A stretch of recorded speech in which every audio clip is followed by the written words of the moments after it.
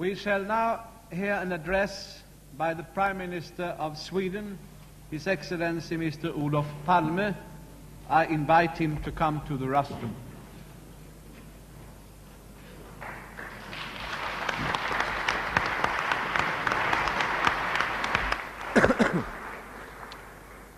Mr. President, the realization of the importance of the human environment has had a great impact on international opinion. Some years ago, public discussion, at least in the industrial countries, centered around a probable future of affluence and abundance. This optimistic view was rooted in the experiences of the first post-war decades, with their unparalleled technical and economic progress. It was not much disturbed by the reality of poverty and starvation for the vast majority of people in the world. They would, it was thought, ultimately share the abundance. Nowadays, the debate largely centers around a future of scarcity on this one earth. Progress continues, yes, and world production increases, but we have become increasingly aware of the fact that our natural resources are limited. We have come to discuss more and more the interrelated problem areas of population, poverty, and pollution. And we realize that just as we could not afford the laissez-faire economy, we shall not afford laissez-faire technology. Now I would like to express my admiration for the very fine statement the chairman of the Japanese delegation made on this theme. This has led to some prophecies of doom and many expressions of gloom concerning the future of the human race. It has led to a very genuine sense of fear among ordinary people all over the world. They fear the consequences of overpopulation, of uncontrolled technology, of the exhaustion of natural resources, of too rapid urbanization, of environmental decay. People show concern and they demand action. They attack representatives of the bureaucratic established order. They attack anonymous economic powers, all those forces who rightly or wrongly are held responsible for the present and the possible future state of affairs. They try to act, make themselves heard and understood. All this is basically a sign of health. A feeling of concern and a sense of urgency among the people is a prerequisite for change and for political action. Then can solutions be found? Can they be found in time? These are disturbing questions. We must naturally beware of false optimism. Technological forecasts that are little more than quantitative extrapolations of the future, of the present, can in fact be dangerous if they are allowed to divert our attention from the real and serious problems of the world. But I must also warn for prophecies of inevitable catastrophe. I have seen no convincing evidence that the problems of the human environment and the interconnected problems of food production, overpopulation, resource management, and economic growth and distribution could not be solved.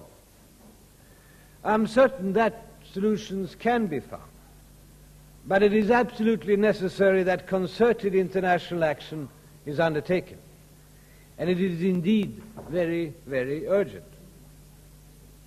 At the same time, the feeling of urgency should not overshadow the fact that solutions will require far-reaching changes in attitudes and social structures.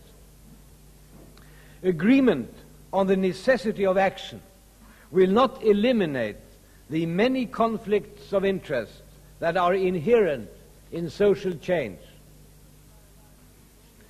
The human environment will always change. Development will continue. There will be growth. This cannot and should not be avoided. The decisive question is in which direction we will develop, by what means we will grow, which qualities we want to achieve, and what values we wish to guide our future. The draft declaration on human environment, which is one of the basic documents of this conference, is an attempt to express in succinct terms some basic aims and values, to find a common denominator on which we could all agree. I would venture the hope, on behalf of my government, that the text as submitted will prove generally acceptable. It represents a careful and delicate balance between different interests designed to achieve a consensus. It is an important starting point, and in the future the ambitions probably will be higher. It is above all of decisive importance that the declaration establishes the principle that all countries must accept the responsibility to ensure that their activities do not cause damage to the environment of others. This is an expression of a deepening understanding of the need for international cooperation and solidarity. My government attaches the greatest importance to the stress laid in the declaration upon the need for development. It is an inescapable fact that each individual in the industrialized countries draws on the average 30 times more heavily on the limited resources of the earth than his fellow man in the developing countries. We know that our resources, both renewable and non-renewable, are limited. These simple facts inevitably raise the question of equality, of a more equal distribution between countries and within countries. We are beginning to see the outlines of this problem and the consequences, but we are not yet ready, as was shown, for instance, at the UNCTAD conference recently, to accept the full implications of international solidarity. It is terrifying that, to quote the draft declaration, immense resources continue to be consumed in armaments and armed conflicts, wasting and threatening still further the human environment. We think it is essential that the Stockholm Conference unequivocally proclaim the aim that this trend must be broken, although we know that work towards its fulfillment must take place in other fora. The Disarmament Conference in Geneva continues to work for the elimination of nuclear, biological, and chemical weapons. The immense destruction brought about by indiscriminate bombing, by large-scale use of bulldozers and herbicides, is an outrage, sometimes described as ecocide, which requires urgent international attention. It is shocking that only preliminary discussions of this matter have been possible so far in the United Nations and at the conferences of the International Committee of the Red Cross, where it has been taken up by my country and others. We fear that the active use of these methods is coupled by a passive resistance to discuss them. We know that work for disarmament and peace must be viewed in a long perspective. It is of paramount importance, however, that ecological warfare cease immediately. During the preparatory work for this conference, action orientation has been the key word all along the road that has led us here today. As a result of this work, we have a well-prepared documentation, and I wish to pay warm tribute to the Secretary General of the conference and the conference secretariat for the imaginative endeavors in producing the framework for our deliberations. The Swedish government supports the concept of an action plan as proposed in the conference document. The basic element of this plan is the proposed global environmental assessment program. During the preparations for the conference, my government has repeatedly stressed the need for a more efficient coordination of international systems for environment monitoring and surveillance. We therefore fully support the so-called Earth Watch program as presented in the proposed action plan. We are confident that this program will increase substantially our possibilities to assess the status of the global environment and to identify trends of change. This must, in our view, be the starting point for a long-term international action program aimed at forecasting possible environment reactions. The Swedish delegation also supports the recommendation for national and international action that are contained in the documents. The need for intergovernmental control of pollution is only one aspect of international environmental cooperation. The document on environmental aspects of natural resources management underlines the resource perspective. Today, the most commonly known exhaustion of our natural resources is that of those in the sea. In all parts of the oceans, nations tend to overestimate the highest possible sustainable yield, and overfishing is not uncommon. To this is added the increasing pollution of regional and high seas. We expect that the draft convention on ocean dumping will be proceeded positively and rapidly. We support the proposed study on future energy resources and the forecasting of demand. This study should in fact be a first step towards some kind of international energy policy. We can already distinguish several aims for such an international effort. The first is a general advice to decrease unnecessary spending of fossil fuel, mainly oil and natural gas. This obviously applies to the industrialized regions, where serious cut down on luxury production is clearly desirable from several points of view. The second is a substantial increase of units for conversion of nuclear energy to electricity.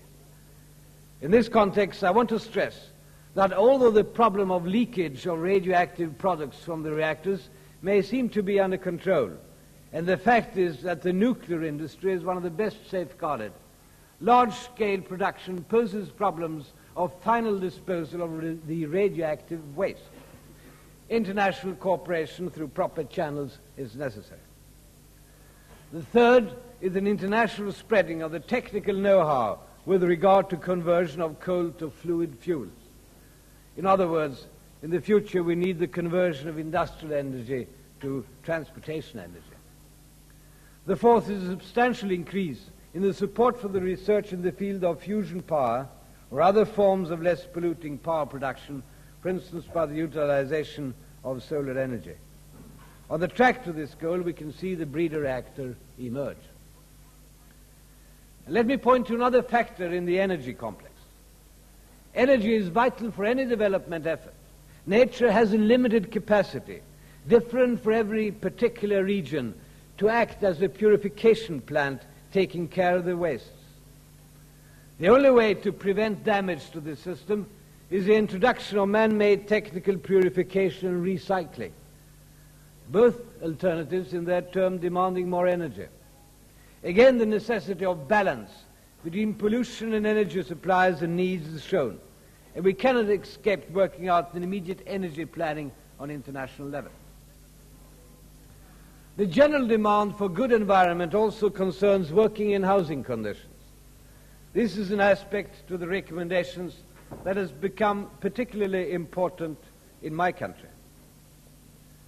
At the workplaces, particularly in the factories, we can recognize many of the problems occurring in the general environment, but in a concentrated or amplified form.